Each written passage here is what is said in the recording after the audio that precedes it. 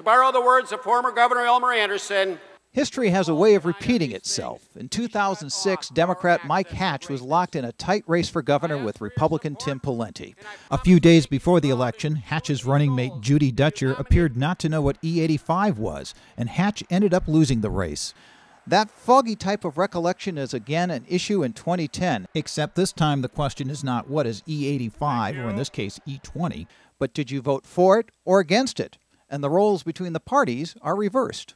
Now, my Republican opponent, Tom Emmer, has not supported biofuels, and I'm going to be very interested in his answer today, because he's voted against it in 2008, in 2008 twice, in 2005, and, you know, it's interesting when people they say one thing and they actually do another. You can always depend. I know where I came from. I know who I'm fighting for.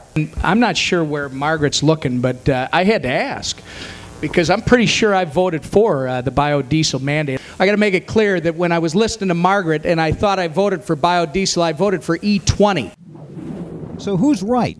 Tom Emmer did vote against the biodiesel mandate in 2008, but the bill contained provisions to promote E20, also known as ethanol.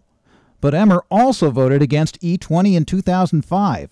That vote was pretty clear-cut. The bill was totally about E20. At one point, he voted for it, but on the final vote, when it counted most, he voted against E20. So this statement, voted for E20, is at best a half-truth. Voted against biodiesel, but here's what I would tell you.